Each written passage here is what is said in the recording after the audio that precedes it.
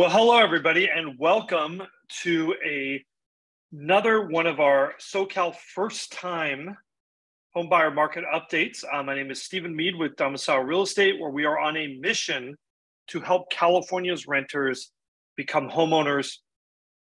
And I asked the question, I'm throwing this out there rhetorically, are first-time homebuyers screwed? And I think this is in the context of, are they sort of constantly maligned? Is it always going to be tough for first-time buyers going forward? And, the answer to this question is a little bit more complicated, but it was a colleague who asked it. His buyers are asking about that. And, it made me chuckle a little bit. One of the things that I think is important to understand is that while there are absolutely challenges to homeownership today, and many of these challenges are challenges that previous generations did not experience, those generations had different challenges for homeownership. Before the Fair Housing Act of 1968, there was quite a bit more discrimination. That's not to say the discrimination doesn't still go on. But I think today there's a lot more recourse, there's a lot more attention, there's a lot more focus on housing being fair for everybody. The other big change is things like just lending, the ability to have low down payment loans in larger loan amounts. People used to save for years and years and years and years and years to get 20% down, or worse. Only rich people who had generational wealth could get that down payment. It was very difficult for anybody coming up. So, these challenges come and go over time. And I think that you have to look at your own situation and say, what are the ways that I can mitigate some of these challenges from my own personal experience? And that's really most of the time what we end up doing for people.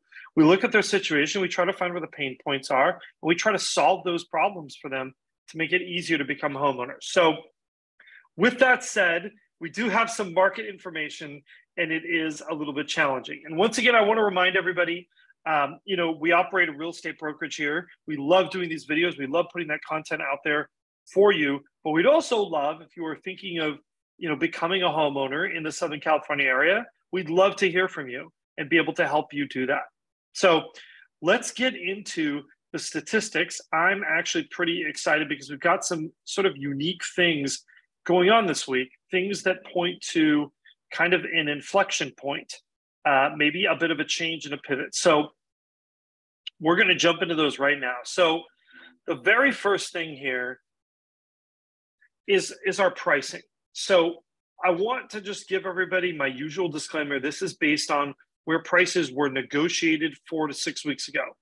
And 4 to 6 weeks ago was probably the time where I felt like housing market confidence was at its lowest. Things are actually a little bit better now. So if you look here, we have kind of a new relative low on this entry-level single-family home. We're at 740. Right. And I think if you look at that, that's definitely a little bit of a slight downward trend.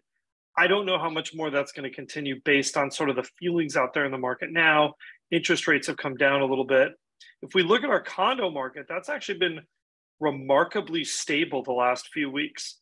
At 550, we've kind of just been, for the last month or so, been riding right in that zone, that maybe is kind of like going back to end of March prices. Same thing here. Where were we kind of seeing these kind of numbers? February, March is where we saw 740 last. I think that number will come back up a little bit. If we look at our total monthly payment, this is really where you see kind of some benefits happening. Coming down into here, we're actually just over $5,000 a month for our entry-level single-family home. Remember, that includes, it's based on 5% down, includes mortgage insurance, taxes, etc. If you look here on our entry-level condo, that's right around $4,100. This is actually down from our high points. I think it's important to kind of take note of that. And then our minimum household income required. So we're at $127,000 and change for our single-family home and $101,000. So remember, this minimum household income is based on if you had no other debts, what income would you need in your household to qualify to buy these homes with 5% down. And that's kind of how we arrive at these numbers. Obviously, in a dual income household, that's not completely unreasonable to think. If both people in that household, if you had 2 income earners in a household, both were at $65,000 a year, that would be enough to get into that entry-level single-family home. Here is where things start to look pretty interesting, though.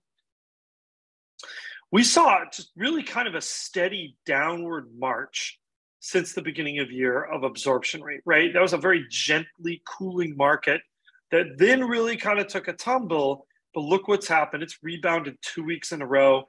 Now we're right at that 70% mark. That's about how this market feels to me out there. It is definitely back to maybe, a fairly mild seller's market, but definitely a seller's market when we're looking at this. Now, I say this every time. Every house is different. You're going to find a pretty wide spread out there in the marketplace. Some homes will have 13 offers on them, and other homes will have 2, or maybe you'll be the only offer. So just, be aware out there. This is one of the areas where having kind of that individual expertise of a good agent on the ground is important. Now, if we look at our total inventory, right, this is another sign that things are changing. So our red line here is our entry-level single-family home. And honestly, for 3 weeks in a row, we've been stable and holding at kind of this 2,750 number. Now, that is a lot more than we had last year for those entry-level single-family homes. But look at what's going on in this condo market. That crested and actually declined slightly. This is definitely a market that's either finding its equilibrium or maybe even bouncing back just a little bit. If we look at our 14-day still active percent, that number also crested and has fallen. And we're seeing similar things in our whole market. So this isn't just the entry-level market where we're kind of seeing some of these effects. If we look at our overall level of relative inventory, right? This is inventory relative to the speed with which homes are going into escrow. That relative inventory also peaked and has now started to fall a little bit. We are right around 8 weeks of inventory for each. That might seem like a huge number, but honestly, in the grand scheme, that's about normal. Where were we last year? 5.5 weeks on our entry-level condo and 3.5 weeks on our entry-level single-family homes. So the other thing I want to talk about is we are switching these videos. And if you watched our whole market video, we already went over this. But when we started doing these videos, the market was very, very shaky. And honestly, I think especially in the beginning of the pandemic, people just wanted to hear from us once a week. And what we've decided to do is that means we're really missing out on providing a lot of other content and things that we're seeing out actually in the field, things our clients are asking us that might be useful information for you. And we wanted to maybe leave some room to do some videos on that. So what we've decided to do is we are making these market videos bi-weekly instead of each week. And we're alternating back and forth between a whole market update and the first-time buyer entry-level market update, which is this one. So, for example, next week, we will only do a whole market update. And the week after that, we will do a first-time entry-level buyer market update. And in kind of the second video slot, we're going to start doing some of these extra videos that we've wanted to do for a little while, talking about a couple of interesting topics, maybe sharing some unique and fun stories that we're seeing out there in the field, and really trying to provide some extra value on that front, because I think that's what people really need right now.